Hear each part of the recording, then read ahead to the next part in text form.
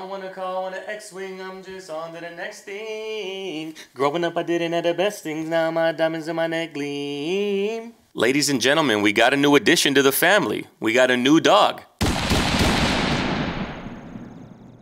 This right here is Elaine, Lainey for short, or Ellie for short, and she is a purebred found German Shepherd. The name Elaine comes from my favorite TV show of all time, Seinfeld, and obviously Elaine Bennis is a main character, and she goes by Lainey, or Ellie for short. My dad and my stepmom, for some reason, they tend to have like this gift or curse, depending on which way you look at it, but they have a gift or curse for finding stray animals. Basically, every dog that's at my dad's house, outside of Nima, every dog is either a rescue from the shelter or a stray that they found that was either got lost or more than likely, unfortunately, dumped. Obviously, Lainey here, the vet said that she is not chipped and is a purebred German Shepherd who is probably only between 9 and 10 months old. And that's why it's mad important that if you are getting a dog for somebody as a gift, or you want to get a gift of a dog or a puppy, make sure that you are fully aware of what that breed does and entails before you get that puppy. That dog is gonna live for 14, 15 years potentially, and if you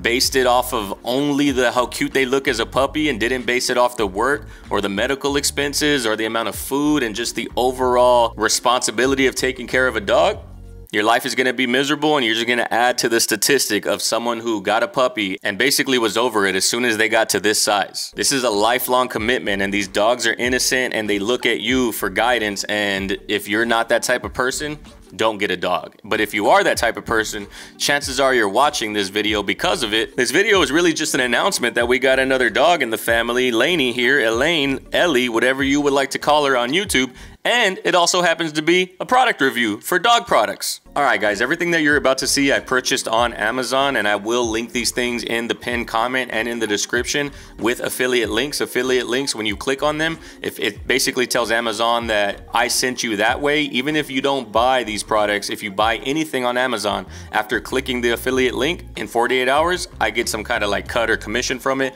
It's not a whole lot, but it does help, so I would appreciate if you use these links. But obviously, with a new dog, I got to get new supplies, especially considering that she is almost the complete opposite style of breed than Nima. Lainey and German Shepherds in general are working dogs. They have undercoats. They're more active than greyhounds are for the most part. So these are the supplies that I bought for owning a new dog. First things first, rest in peace Uncle Phil, obviously. But dog related first things first.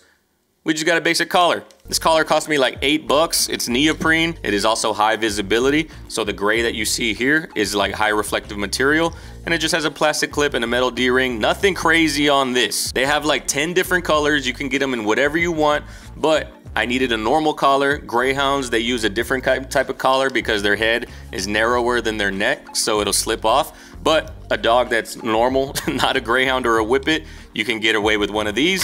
Nothing fancy. Second thing that we needed to buy, a slip lead. Slip leads are different than normal leashes. Normal leashes, they clip to the D-ring and then you're just pulling them and holding them by their leash. Slip leads are more like a hybrid between a training leash, a training lead, and a normal leash. This does not connect to the collar in any way. As you can tell, they call it a slip lead because you slip the head in the hole, and it's basically like a noose. So if the dog tries to pull while they're being walked, or if they try to pull or you need to pull them while you're in the middle of training or teaching them something, basically this, if they try to pull, it just gets tighter like that. You see all the gray that's on there? The slip lead is also highly reflective, and I wanted to get matching everything for both dogs. So Lainey has a purple collar and leash.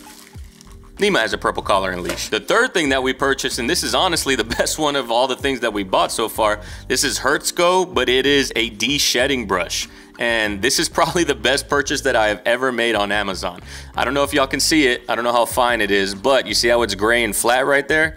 Basically, you click this button that's on the back, you click that, and all of the teeth of the brush come out, and it gets under the first layer of coat, and then you brush back the second undercoat. And then once the bristles are filled up, you push the button on the back again, the bristles retract, and then you just wipe clean all of the hair on.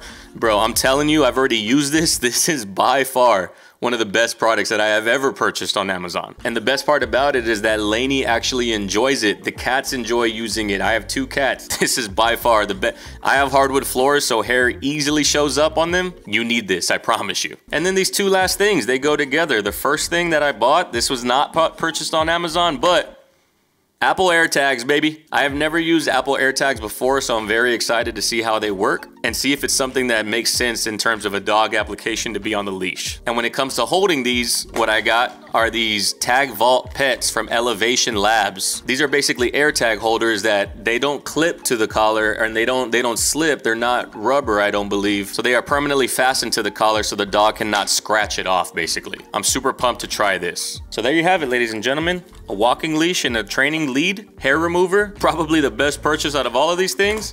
These little AirTag holders, I think I'm gonna make a separate review simply just for these because I feel like I can go into a lot more detail about it. And then we got the AirTags and a collar. Welcome in a new dog to the family, to the third fam, and I'll catch y'all guys in the next video.